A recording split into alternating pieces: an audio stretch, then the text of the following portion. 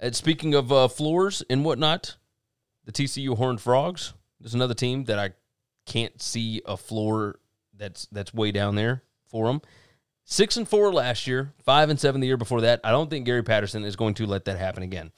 The FPI has got them going 7-5. SP Plus got them going 7-5. The win total is 7.5. To go over is -125. To go under is -105. So the sports books like the juice here. Like, they like them going over. Since 2017, TCU's kind of been propped up by their defense, but they've always been dragged down by their offense. I think that could change this year. Like, quarterback Max Duggan is back. Hopefully won't have to deal with any of the medical issues he did last year, et cetera. Right. Running back Zach Evans, wide receiver Quentin Johnson. Like, they showed flashes of brilliance last year. They are absurd playmakers. They got 6 offensive linemen back and a ton of skill talent returns.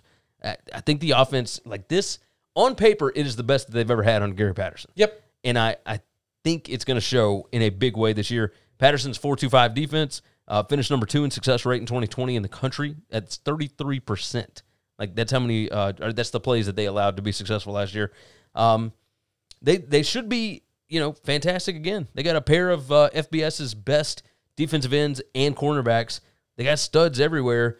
Like, the road schedule is going to be tough, but like, the whole schedule is full of winnable games outside of maybe Oklahoma. I was just about to say, there's only one piece of red in this whole thing. Like, even at Iowa State, like, I could see a world where they can beat Iowa State. Like, I'm for sure going over the 7.5 here. Yes. Like, everything I said about Oklahoma State, I like this team a little bit just better. Repeat. Right? A little bit better. I mean, it's -125 to go over. I don't even care about the juice. Like, this is going to be a good team. Yeah. Like, this is one to look out for.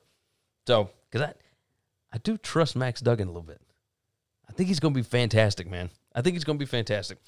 Thanks for listening to the Winning Cures Everything podcast. The website is winningcureseverything.com, and if you want to connect with us, we're on Twitter at GaryWCE, at Chris B. Giannini, at Winning Cures, or you can email us, Gary at winningcureseverything.com or Chris at winningcureseverything.com. Subscribe everywhere you need to subscribe, and we'll see you soon.